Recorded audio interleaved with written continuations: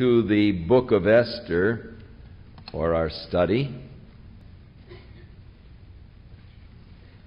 The book of Esther is not in a chronological order in these books of history. If the book of Esther were placed in a chronological order, it would have to actually come before the book of Nehemiah.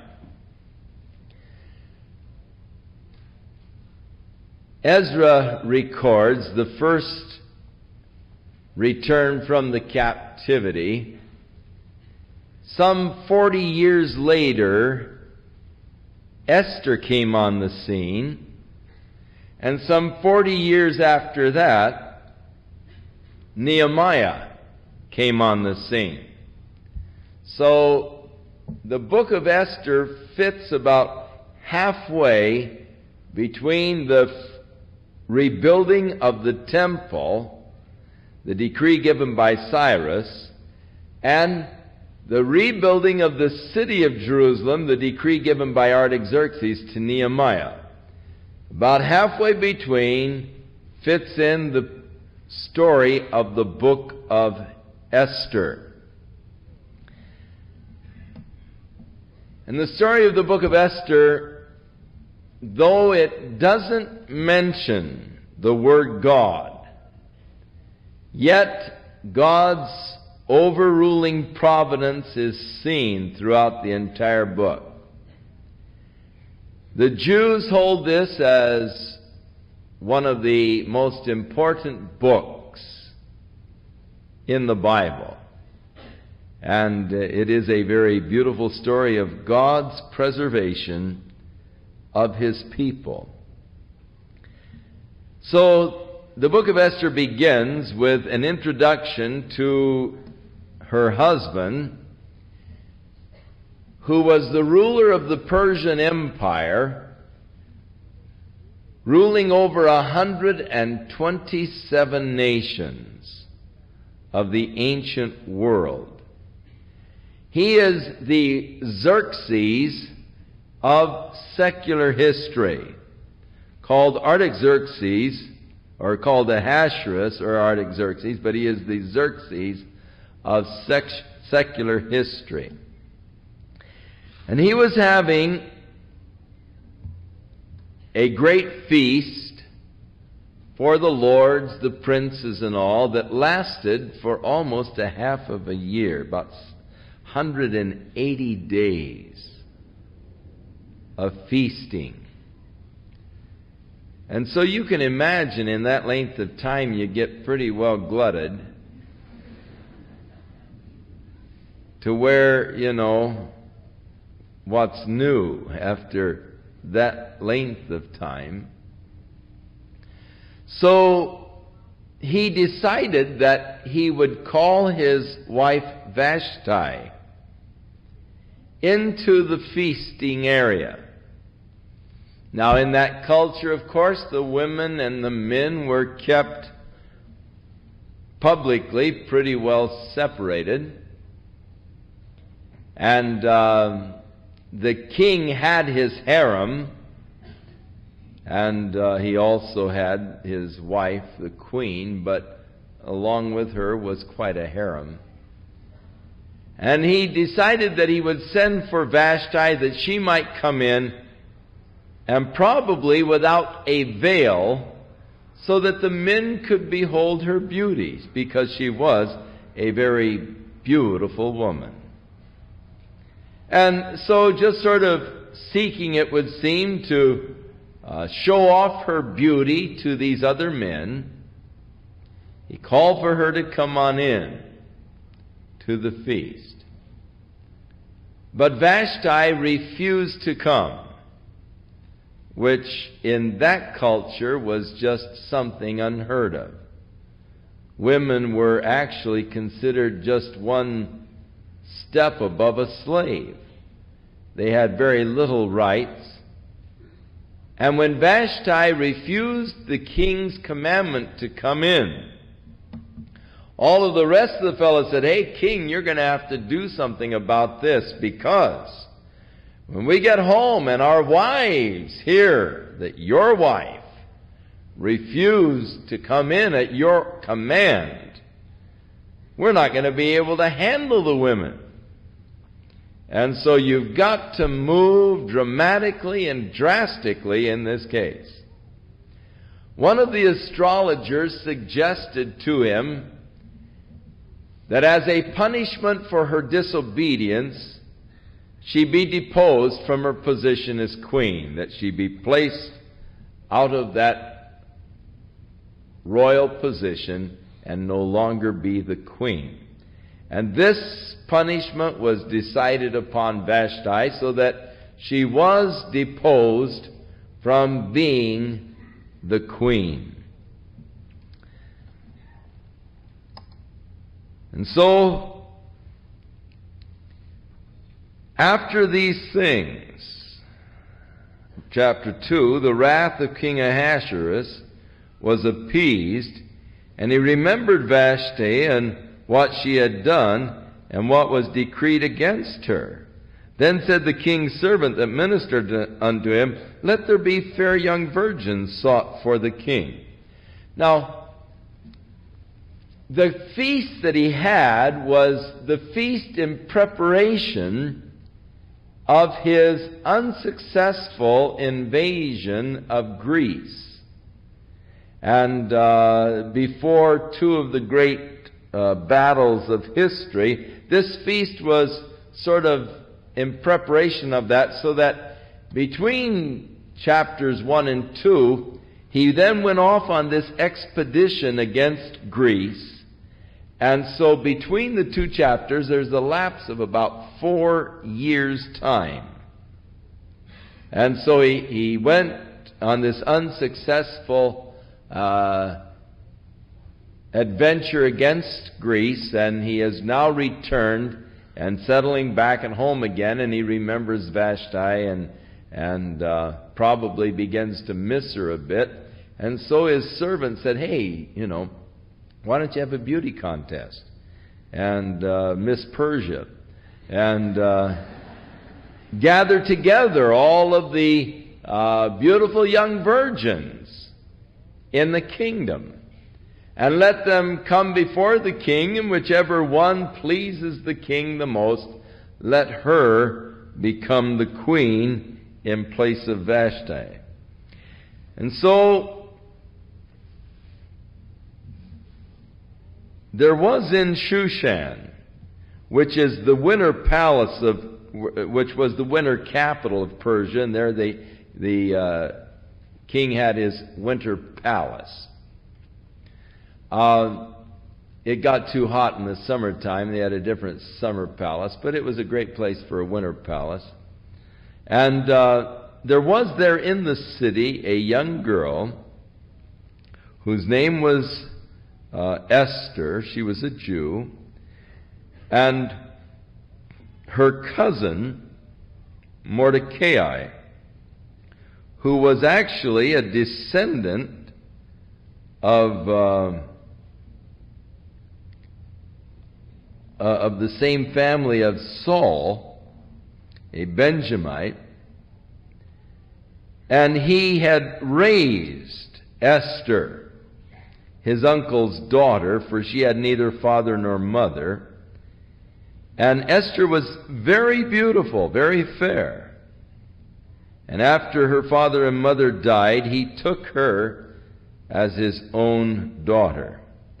So it came to pass, when the king's commandment and decree was heard, and when many of the young girls were gathered together unto Shushan the palace, to the custody of Hegai, that Esther was brought also unto the king's house, to the custody of Hegai, the keeper of the women. And she pleased him, and obtained kindness of him, and he speedily gave her the things for purification, with such things as belonged to her, and 7 maidens, which were necessary for her out of the king's house. And he preferred her and her maids unto the best place of the house of the women.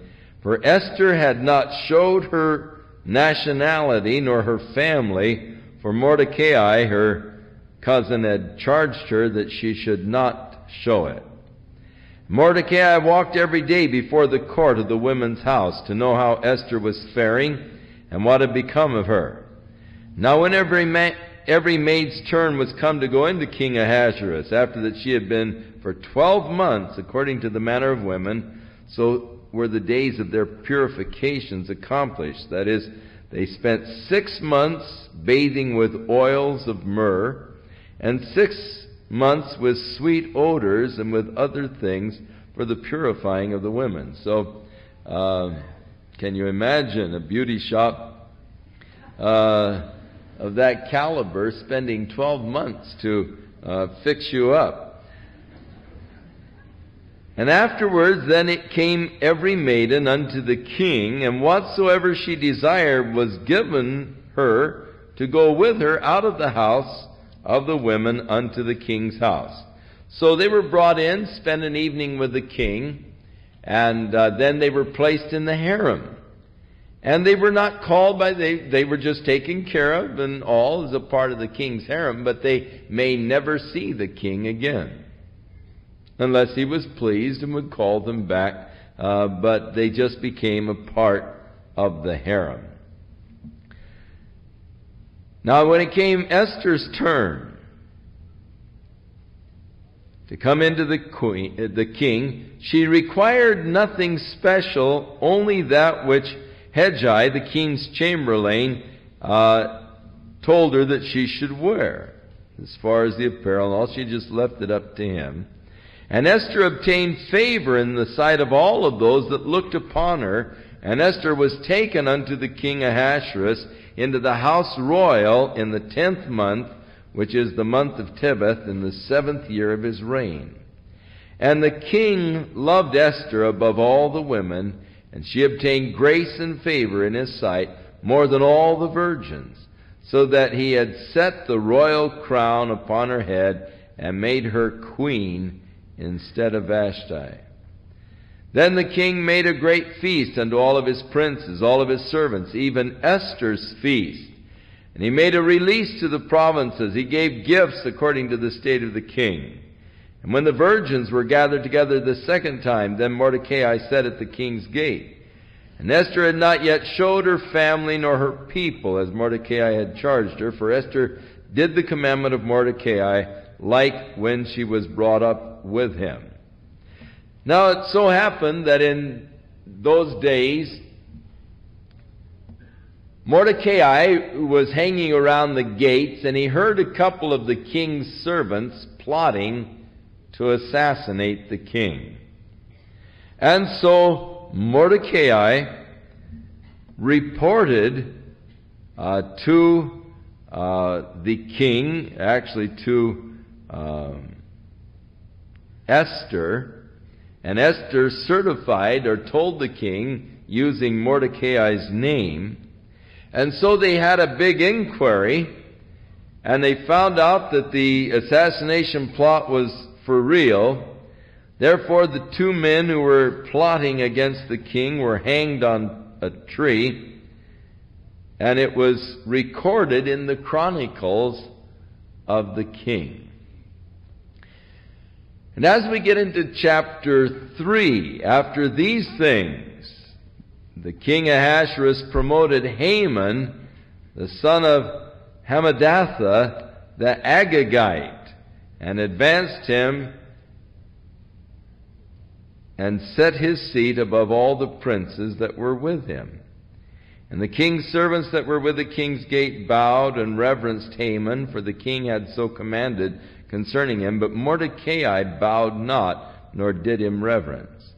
Then the king's servant which were in the king's gate said unto Mordecai, Why do you transgress the king's commandment? Now it came to pass, when they spoke daily to him, and he hearkened not unto them, that they told Haman to see whether Mordecai's matter would stand, for he had told them that he was a Jew. And so when Haman saw that Mordecai bowed not, nor did him reverence, then Haman was full of wrath, and he thought scorn to lay hands on Mordecai alone, for they had shown him the people of Mordecai, and he sought to destroy all the Jews that were throughout the whole kingdom of Ahasuerus, even the people of Mordecai. So in the first month, that is the month of Nisan, or April, in the 12th year of the king Ahasuerus, they cast pur. Now pur is a lot. And so they cast lots before Haman from day to day and from month to month to the 12th month, and that is the month of Adar. In other words, he was wanting to set a day for the extermination of the Jews.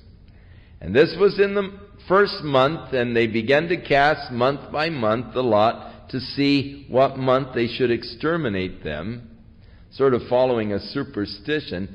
And the lot fell on the 12th month, which would be the month of March, because they started with the month of April. So it brought them around to the month of March that the lot finally fell on that month, the month for the extermination of the Jews. Now, before we go any further, I want to point out something that to me is fascinating. This fellow Haman,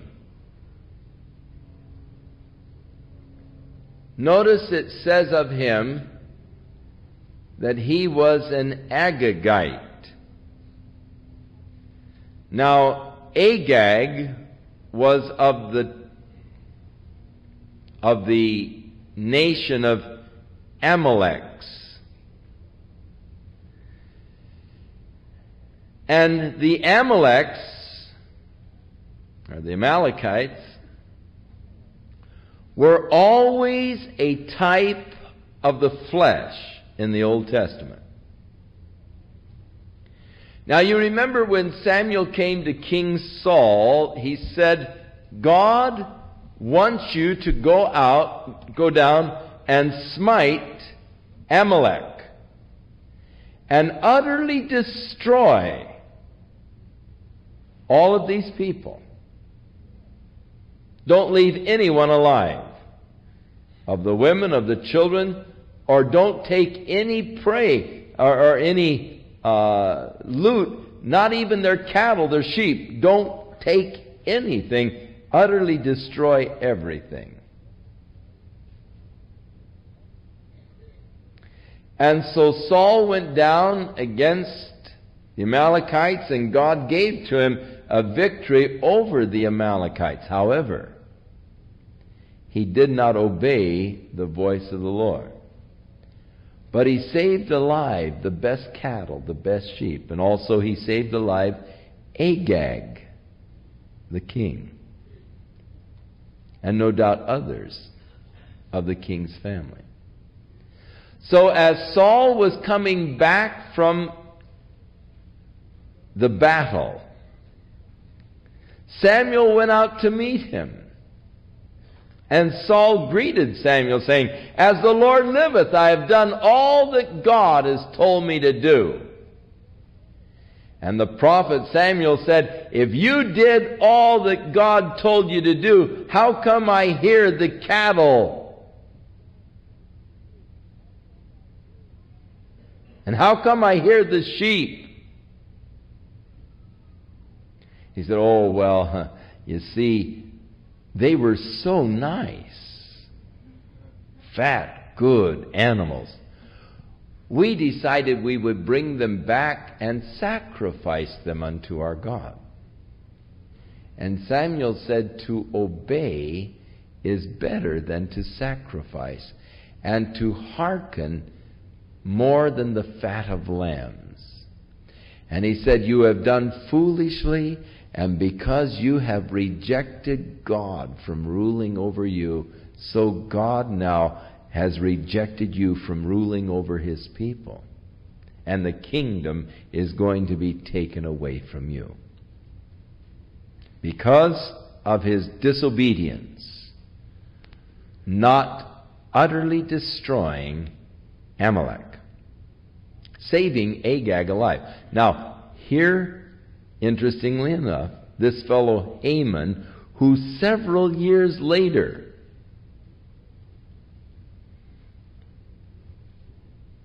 some 600 years or so later,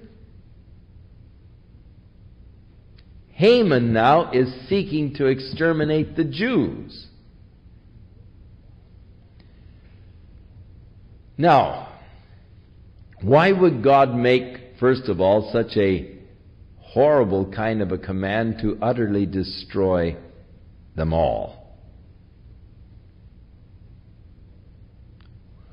Looking at the picture in Samuel, it seems like maybe God is very cruel in his demand. Yet, because God can look down the road and see what lies in the future, he realized that if he didn't destroy them all, there would arise one day one of the descendants that would seek to destroy all of God's people. Had Saul been obedient to God, Haman would have never existed. And his edict and his attempt to destroy God's people would have never been. God could see that far in advance. But when you get into the type, it becomes even more obvious, because Amalek is a type of our flesh, the flesh life, living after the flesh. And God has ordered that our flesh be put to death.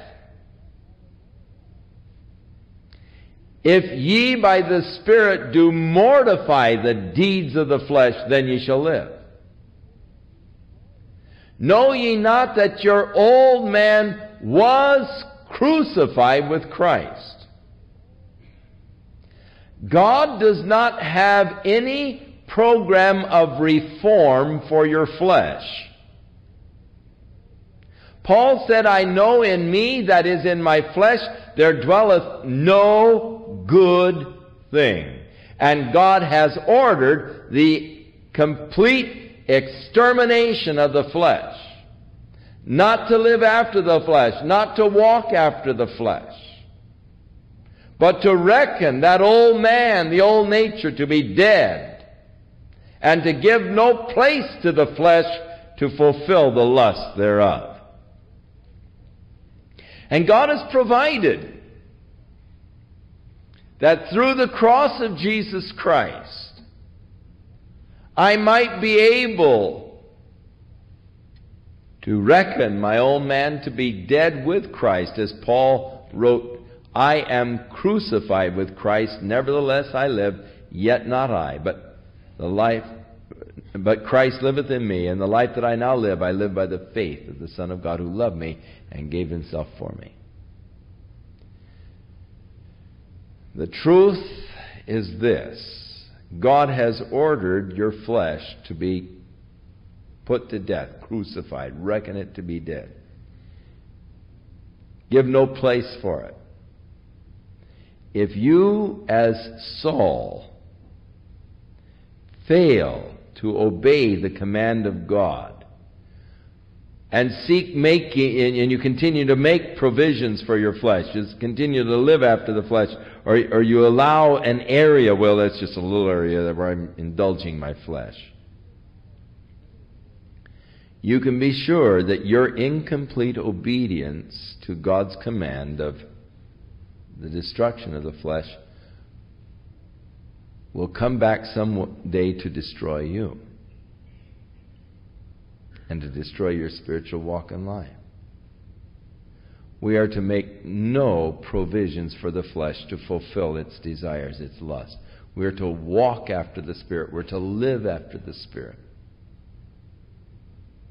making no provisions for the flesh. So here, Saul's disobedience, allowing the flesh to still remain, is now coming back to haunt his descendants years later, as Haman the Agagite was placed in this position of prominence by Ahasuerus, and the command given that whenever he walks by, everybody should bow and do him obeisance.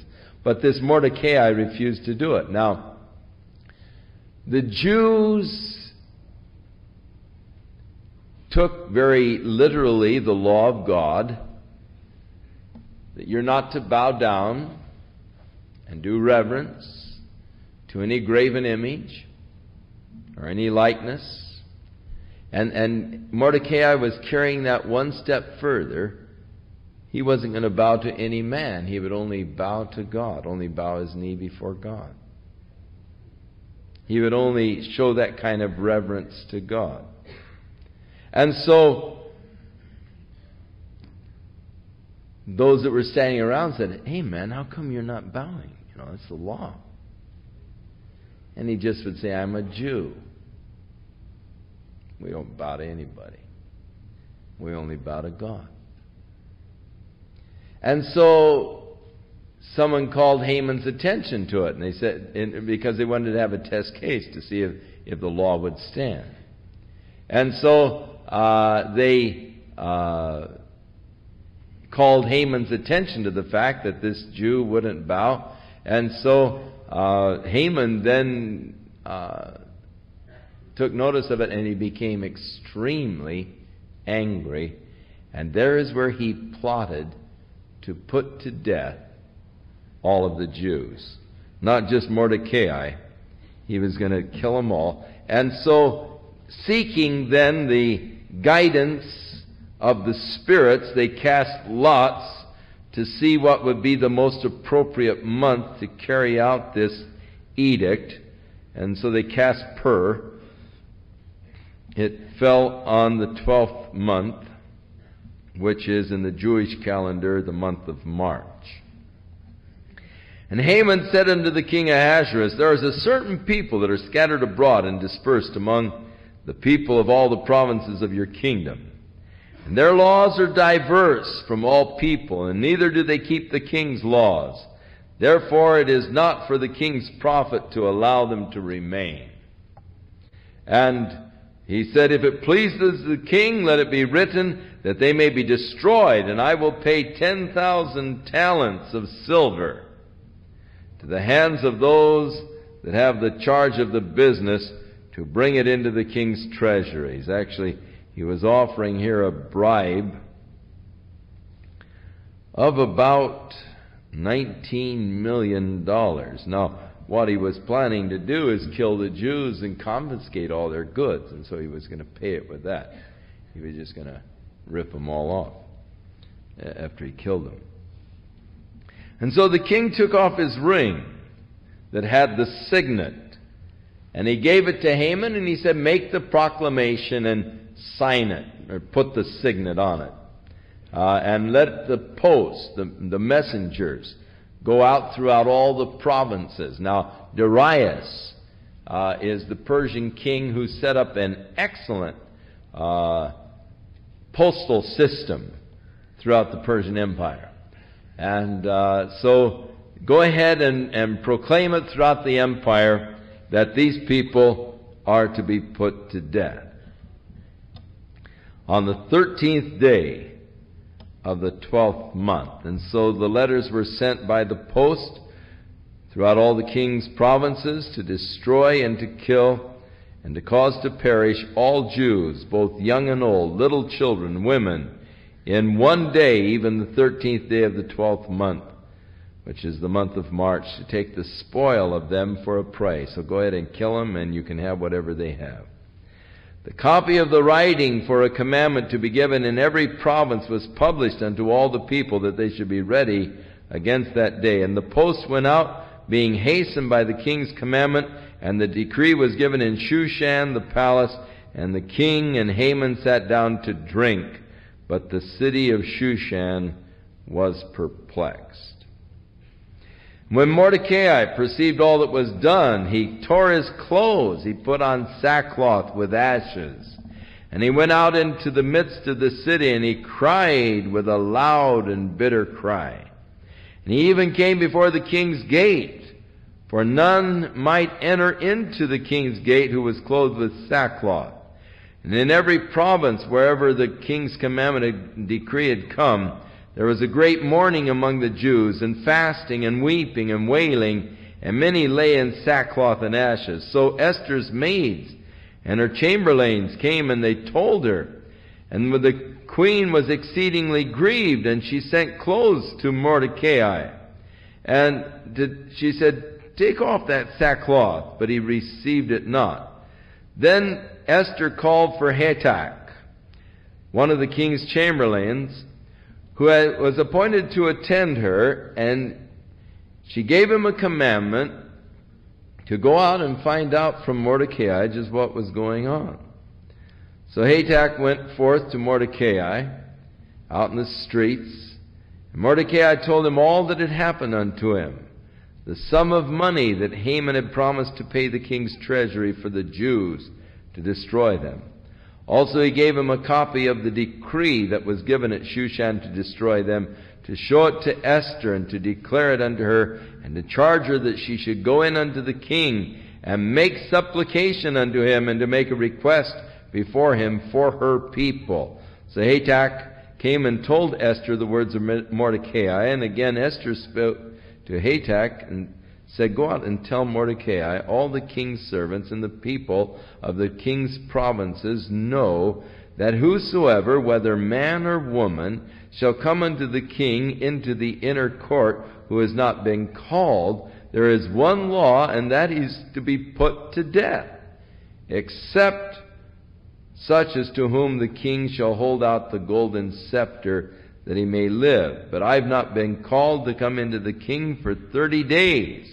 And so they went out and told Mordecai Esther's words. So Esther hears of the cousin of hers and is wailing and lying out there in sackcloth and ashes. And so she says, "What's wrong?" He sends back one of the copies of the decrees that has gone out and suggests that Esther go in to her husband. Now, can you imagine that kind of a relationship, husband and wife relationship? He hadn't called for her for 30 days, and if she just appears on the scene, she's put to death, unless he would raise the golden scepter towards her, and then she is spared. Quite a weird kind of a relationship, to say the truth. And so she was hesitant to go in. And then Mordecai sent to her this message: "Don't think within yourself that you're going to escape because you're in the king's house more than all of the Jews. For if you altogether hold your peace at this time, then shall their enlargement and deliverance arise to the Jews from another place, but you and your father's house shall be destroyed. And who knows whether you are come to the kingdom for such a time as this." Number one, don't think that just because you're in the palace, you're going to escape the king's edict. You're a Jew. It'll reach you there. Also, if you fail, here God is giving you the opportunity of being the instrument of saving the people, and if you fail, God will use someone else, but you'll be destroyed. You and your father's house will perish. God will bring deliverance. God's purposes are going to stand. God has to keep the Jews alive. Through whatever persecution and all they may go through, God has to preserve them. God will preserve them. Their enlargement and deliverance will arise from another quarter, but you're going to be destroyed with your family. And who knows? Maybe God has brought you to the kingdom for such a time as this. All of these circumstances are not just coincidences. So often I hear people say, "You know, the strangest coincidence happened to me." But coincidences really don't exist in the Christian vocabulary. God has His hand upon our lives, and He has a plan and a purpose for each thing that takes place. And many times what we look upon as great tragedies are really methods by which God is bringing certain things to us. I look back on my own life, and I can see how that the hand of God has been upon my life from the beginning. Now, I must confess there were many times in my life that I thought I was pretty well forsaken by God. I thought that God had forgotten me completely. I was certain that God wasn't interested in me or my welfare. And I have had some very discouraging experiences. Difficult times. Have gone through a lot of hardships.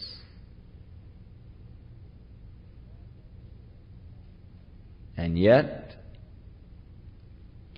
as I look back on them now, I can see that God was using each one of those experiences for a definite plan and a purpose as He was preparing me and as He was leading my path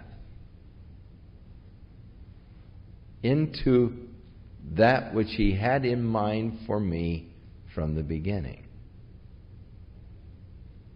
And that all of those disappointing experiences, all of those years of struggle in the ministry, all the years of hardship, all the years of just skimping to get by, trying to survive, were all a part of God's plan to prepare me for the work He had in mind for me to do. Number one, He allowed me 17 years of failure in the ministry to thoroughly condition my mind to the fact that I could do nothing, so that when God did begin to work, I wouldn't try to take credit for what God was doing. And after 17 years of my best efforts,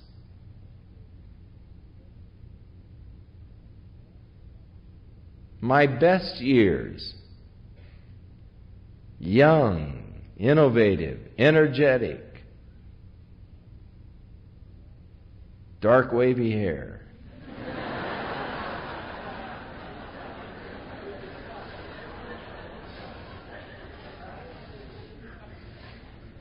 God let it all go.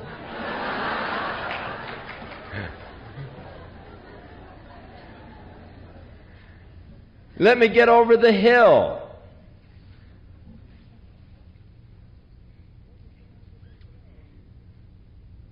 And then He began to work,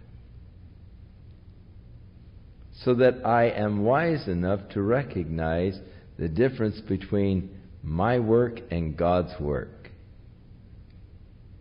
And I can look back at the 17 years of ministry and show you my work. My best work. And it ended in failure. And I can look now at God's work and stand with the next guy just overwhelmed and amazed at what God can do. But it was all necessary.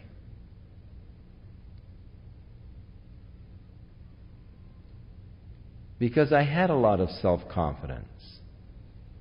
I had a lot of ideas. I had a lot of innovations, and God had to let me sort of waste them in 17 years of trying until I gave up.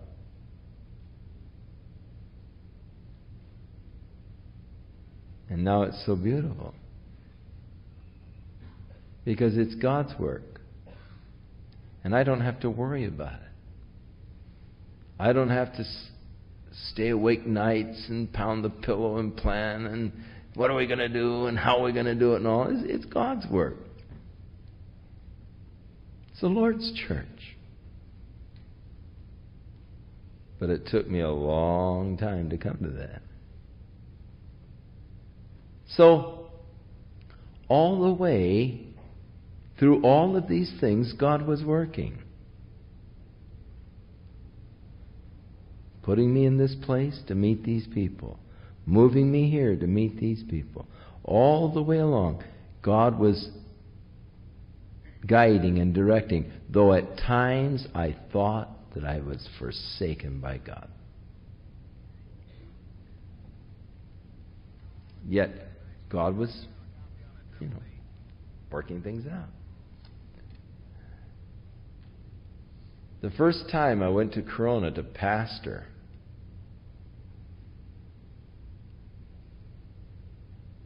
we had just 2 children when we first went there, and we had 16 people in church. I gave it 2 of my best years, working hard, knocking on doors, doing everything I could, and after 2 years we had 17 people in church. Our son Jeff was born in that period of time.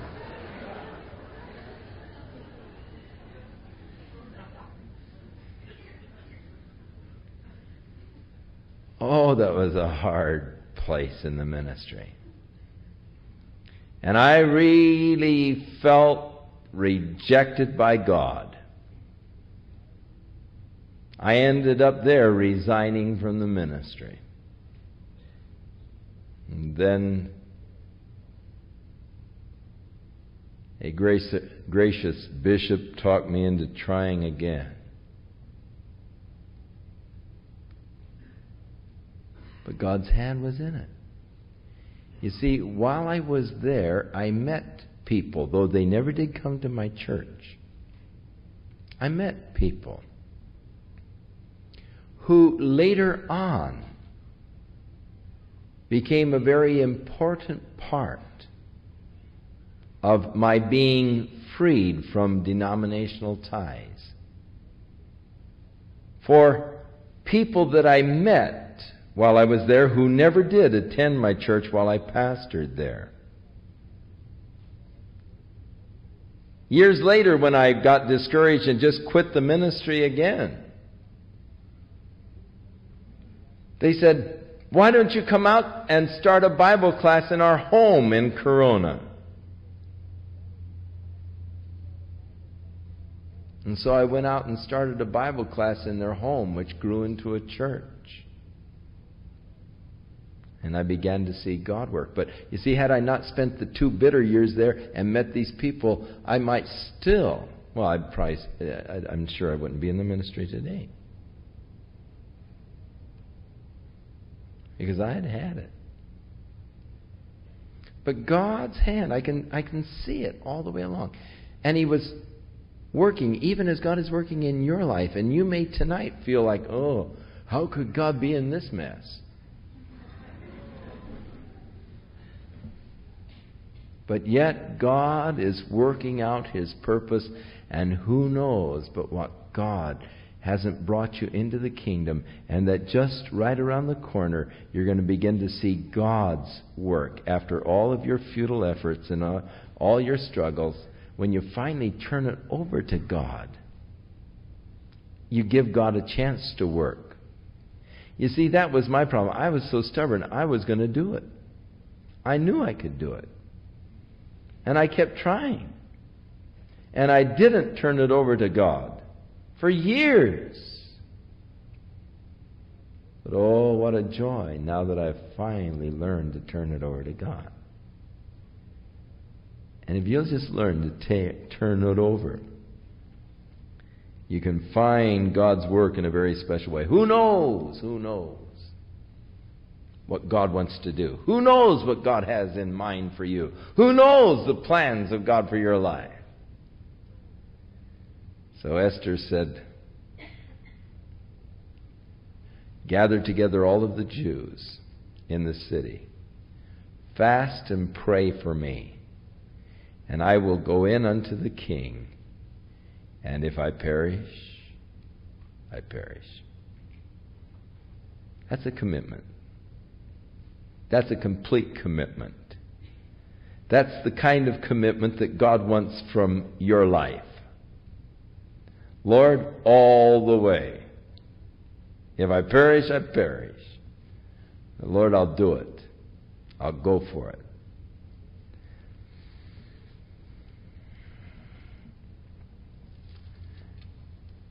And so Mordecai went his way and did according to all that Esther had commanded him. Now it came to pass on the third day that Esther put on her royal apparel, and she stood in the inner court of the king's house. And the king was sitting on his royal throne in the royal house. And it was so, when the king saw Esther the queen standing in the court, that she obtained favor in his sight. And the king held out to Esther the golden scepter that was in his hand. So Esther drew near and touched the top of the scepter. No doubt some kind of a protocol or ceremony. Then the king said to her, "What do you want, Queen Esther? What is your request? It shall be given to you to the half of the kingdom." And Esther answered, "If it seems good to the king, let the king and Haman come this day to a banquet that I've prepared for him." And the king said, "Cause Haman to make haste, that he may do as Esther hath said." So the king and Haman came to the banquet that Esther had prepared. And the king said unto Esther at the banquet of wine, "What is your petition? It shall be granted to you. What is your request? Even to the half of the kingdom it will be performed." Then answered Esther and said, "My petition and my request is, if I have found favor in the sight of the king, and if it please the king to grant my petition and to perform my request, let the king and Haman come to the banquet that I shall prepare for them tomorrow, as the king hath said." Then Haman went forth that day joyful with a glad heart. He really thought, man, I'm in, The queen is inviting only me to come with the king to this banquet. He was just really exalted until he got to the gate and everyone was buying and he saw that Mordecai standing. Just wiped him out. Oh, he got angry. He saw Mordecai in the king's gate, and he stood up, and he did not move for him. And he was full of indignation. Nevertheless, Haman refrained himself, and when he came home, he sent and called his friends, and Zeresh his wife.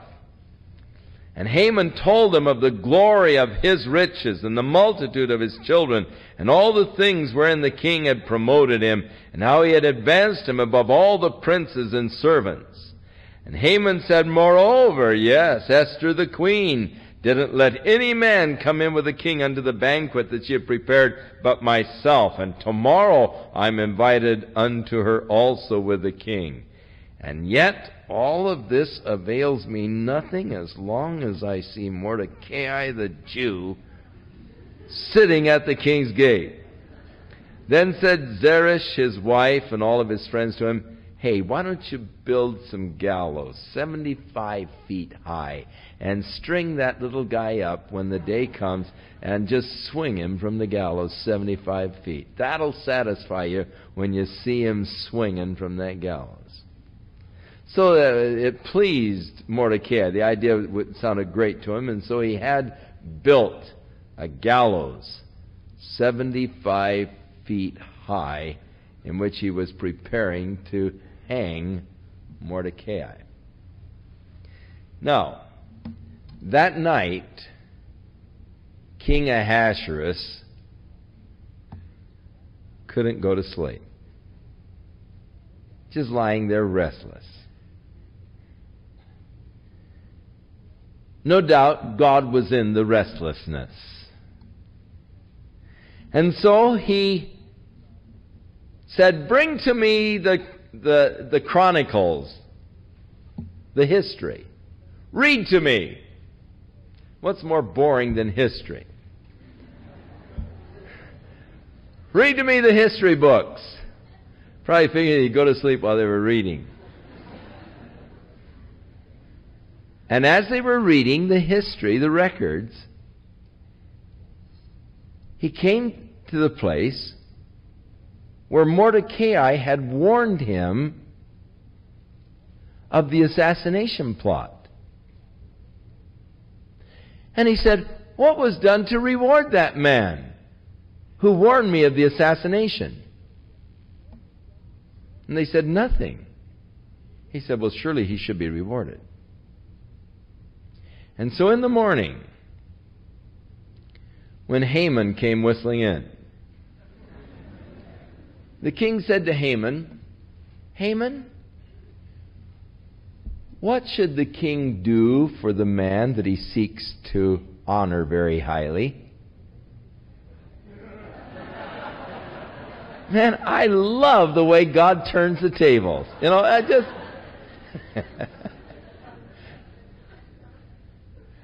And Haman thought, now, who would the king want to honor more than me, you know? I mean, at this time he was really pride, puffed up and blind, you know. Who does the king want to honor more than me? And so, thinking that the king was referring to him, he sort of expressed what was in his heart, really. Let the king's royal robes be put upon him, and the king's crown upon his head. And let him be driven in the king's chariot through the city. And send the couriers before him crying out, behold, the man whom the king delights to honor.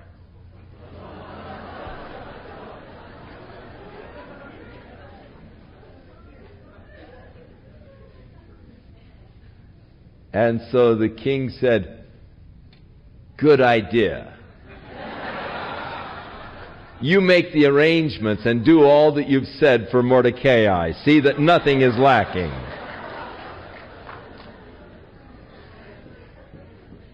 So Mordecai had the king's robe put on him, the king's crown, and he went through the streets in the chariot as they cried out, behold the man whom the king delights to honor. And Mordecai headed for home. He said, you can't believe what's happened to me, you know. And of course his counselor said, hey, you know, this is a bad day. Your star is in bad position, man. You know, this doesn't look good. Your star is descending. And so while he was there and just, you know, talking of his problems, they came in and said, hey, you're going to be late for the queen's banquet. You better get going. So Haman came in, but he was really troubled by this whole experience. And so Esther prepared another beautiful banquet for the king, and again the king in his generous mood said, Esther, what do you want? Half of the kingdom, whatever it is. Your petition, your request. And so Esther said, all I want is my life and my people, the life of my people.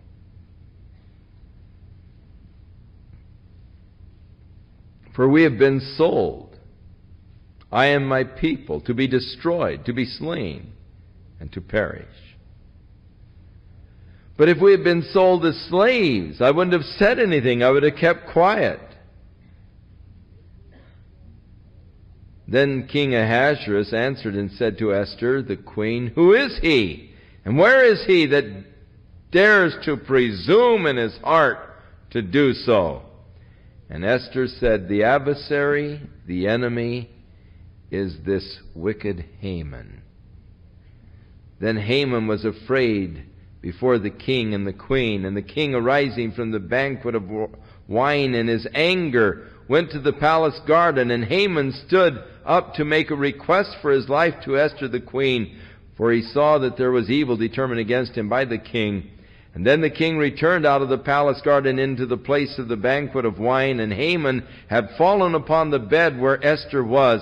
And the king said, are you going to rape my wife before me in my own house? As the word went out of the king's mouth, they took and covered his head with a cloth, which signified, of course, his impending death. And Harbona, one of the chamberlains, said to the king, behold, there are 75 feet gallows that Haman has made for Mordecai, who spoke the good for the king. And they're in his backyard. And the king said, hang him thereon. So they hanged Haman on the gallows that he had prepared for Mordecai. Then was the king's wrath pacified. God turning the tables. And it so often happens. You remember when Joseph was sold by his brothers to slavery, to the traders going to Egypt? And he was weeping, he was crying. He said, oh, don't do this. And as the traders were taking him off towards Egypt, he was just a teenage boy, crying, begging his brothers. But they had steeled their hearts against him. Years later, when they had to come down to Egypt to buy provisions in order to survive, and they didn't recognize Joseph, the man who was in charge of the provisions of Egypt. But Joseph recognized them and began to give them a bad time, speaking roughly to them through an interpreter. And they turned to each other, talking in their own language, which of course Joseph could understand. And they said, this sin has happened to us because of what we did to our brother Joseph. Don't you remember his tears and all, and we didn't pay any attention? Now it's coming back on us. But then later, when Joseph did reveal himself, they were even more frightened. And they began to beg Joseph for mercy and so forth. And he said, look, I know that you meant it for evil, but God intended it for good. God is so often able to take those things that were intended for evil and turn them around for good. It happens over and over and over again. That is why the Bible says concerning you as God's child, no weapon that is formed against you will prosper. This is the heritage of the children of the Lord. God won't allow any weapon formed against you to prosper. God's going to take care of you. God's going to watch over you. God's going to turn the tables on your enemies. And he is so clever. And I love the book of Esther because it has all of this interesting intrigue and table turning and the whole bit. So on that day did King Ahasuerus give to the house of Haman, the Jews' enemy, unto Esther the queen. He gave the house to her. And Mordecai came before the king, for Esther had told what he was to her. So Esther said, Mordecai is my cousin. And the king took off his ring, which he had taken from Haman, and he gave it to Mordecai. And Esther set Mordecai over the house of Haman. And Esther spake yet again before the king, and fell down at his feet, and besought him with tears to put away the mischief of Haman the Agagite, and the devices that he had devised against the Jews. And the king held out the golden scepter toward Esther. So Esther arose and stood before the king and said, If it pleases the king, if I found favor in your sight, and the thing seems right, and I be pleasing in your eyes, let it be written to reverse the letters devised by Haman, the son of Hammedatha the Agagite, which he wrote to destroy the Jews which are in all the king's provinces. For how can I endure to see the evil that shall come to my people? How can I endure to see the destruction of my kindred? Now, there is an interesting law of the Medes and the Persians, and that's once the king has made a decree, he can't change it. Once a decree has been made and sealed by the king, that decree stands. It was a law of the Medes and the Persians. You remember Daniel got tripped up by this law of the Medes and the Persians when Darius was snookered by these guys who wanted to destroy Daniel. And they said, let the king make a decree that whoever prays to any other god or person for the period of 30 days will be put to death. And that the people might know how important and how wonderful you are, So the king made this proclamation, signed it. And so then Daniel went to his home, and as was his custom, the windows opened towards Jerusalem, prayed 3 times daily, and these guys were outside in the bushes. They ran back to the king and said, Hey, we've got a guy who violated your proclamation. And so they brought Daniel in, and Darius and Daniel had a close relationship. And Darius sought all day some way to reverse it, but because the laws of the Medes and Persians cannot be reversed, they cannot be changed, they cannot be altered once it has been set, you cannot reverse it. Thus Daniel had to be tossed into the lion's den, but Darius assured him, Daniel, the God you serve, is able to deliver you, So that same situation with the decree that Darius made, we'll get that when we get to the book of Daniel. Now, can't change the decree. However, he let Mordecai make another decree that on the 13th day of March, the Jews would be able to defend themselves from against those that would seek to kill them. And so they could also take vengeance on those who were seeking to destroy them. So he gave them the right to defend themselves and also the right to destroy any who would seek to destroy them. So when this day came, there in the city of Shushan, there were 500 men that were slain by the Jews, men who were seeking the evil of the Jews, and so they were able to take their vengeance upon their enemies. And throughout all the provinces, actually, there were a great number of people that the Jews actually put to death as they defended themselves. 75,000 were destroyed. On the 14th day of the same month, they rested and made it a day of feasting and gladness. But the Jews that were at Shushan assembled together on the 13th day, and on the 14th day, and on the 15th day, they rested and made it a day of feasting and gladness. Therefore the Jews of the villages that dwelt in the unwalled towns made the 14th day of the month of Adar the day of gladness and feasting, and a good day of sending portions one to another. Now, here was then instituted the Feast of Purim. Remember, the word Pur means lot, and I-M is like an S. It makes it a plural in Hebrew. And so the Purim means lots. And so the Feast of Purim is actually a feast of lots because Haman had determined by casting lots which day the Jews would be destroyed.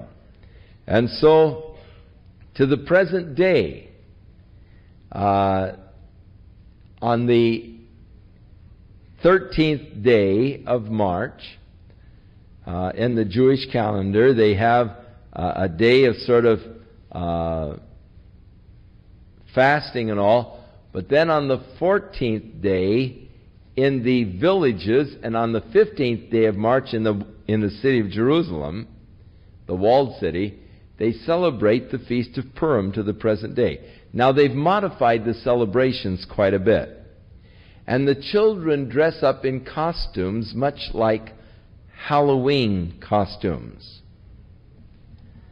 And the little girls will usually dress up like Esther, and some of the boys will dress up like Haman, the bad guy, and others, of course, will dress in cowboy outfits and everything else, just like you see kids here at Halloween. Rather than trick-or-treating, they invite their friends over, and as they would, it says here, they were feasting in gladness. They invite their friends over, and they have cookies and goodies that they share together, and they have parties, much like Halloween parties, with the children all in costume, and it is a time of festival and all in March there in Israel. We have been over there the last 2 years during the Feast of Purim, and have seen the little children in their costumes, and they have cookies that they make that they call Haman's ears, and they're good cookies, but you know, they will a lot of times have little plays, and the children will play act the story of Esther and you know, the villain, wicked Haman, and so forth, and they have these plays, and of course it's very colorful and very interesting. The Feast of Purim, which was inaugurated here in the book of Esther and is celebrated to the present day over there in Israel. One day in the villages on the 14th, and on the 15th within the city of Jerusalem. So it stretches out the holiday a little bit. Now, chapter 10 just deals with now the exalting of Mordecai. He was made more or less prime minister over the Persian Empire. He was given pretty much the office and the role that Haman had had.